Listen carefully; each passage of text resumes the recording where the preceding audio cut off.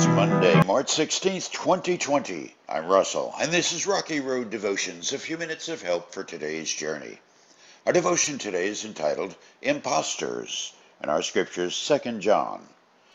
This letter is from John the Elder. I'm writing to the chosen lady and to her children, whom I love in the truth, as does everyone else who knows the truth, because the truth lives in us and will be with us forever. Grace, mercy, and peace, which come from God the Father and from Jesus Christ, the Son of the Father, will continue to be with us who live in truth and love. How happy I was to meet some of your children and find them living according to the truth, just as the Father commanded. I'm writing to remind you, dear friends, that we should love one another. This is not a new commandment, but one we have had from the beginning. Love means doing what God has commanded us, and He has commanded us to love one another, just as you heard from the beginning. I say this because many deceivers have gone out into the world. They deny that Jesus Christ came in a real body.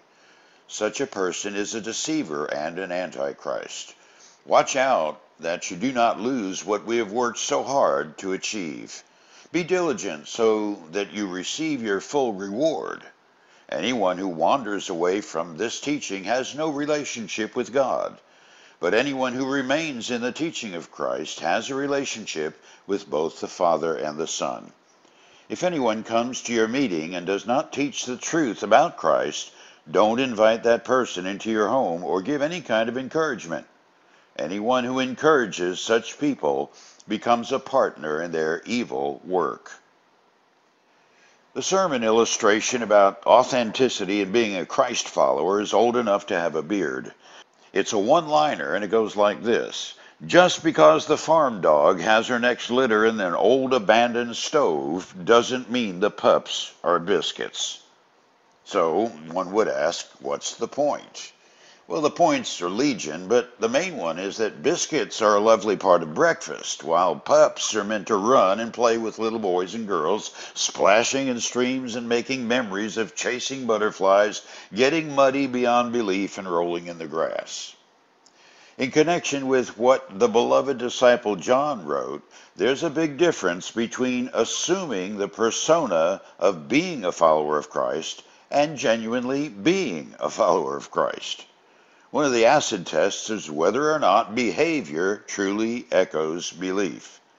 A person can say many things about his behavior, but as Grandma used to say, the proof of the pudding is in the eating.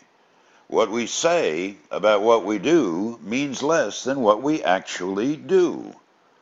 Our true belief is revealed by our behavior, for whatever a person truly values is what a person ultimately does.